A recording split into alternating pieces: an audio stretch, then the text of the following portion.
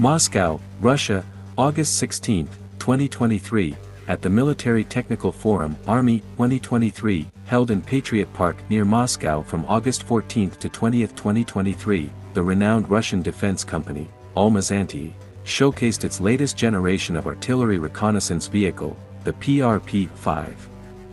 This state-of-the-art tracked armored vehicle had previously made its debut during the victory parades in Tula on May 9, 2022, marking the city where it is manufactured.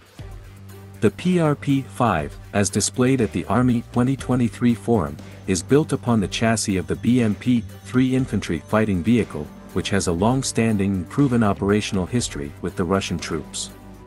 Concurrently, there's an alternative version of the PRP-5 that utilizes the chassis of the BTR-82A wheeled armored personnel carrier.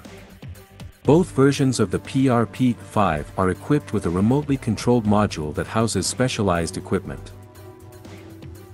A standout feature of the vehicle is its retractable mast, which supports an optical-electronic integrated reconnaissance device, OEKPR, and a radar station. This innovative design greatly enhances the vehicle's capability to detect adversaries. The OEKPR is equipped with a color television channel, a high-precision television channel, and a thermal imager. Additionally, its rangefinder can accurately gauge distances to enemy targets situated up to 15,000 meters away. The onboard radar boasts the ability to detect individual infantrymen from over 6,000 meters and vehicles from distances exceeding 15,000 meters.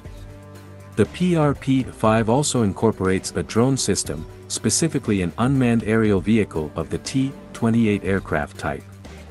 These flying eyes have an impressive range, capable of operating up to 25,000 meters from the vehicle and can remain airborne for up to 90 minutes.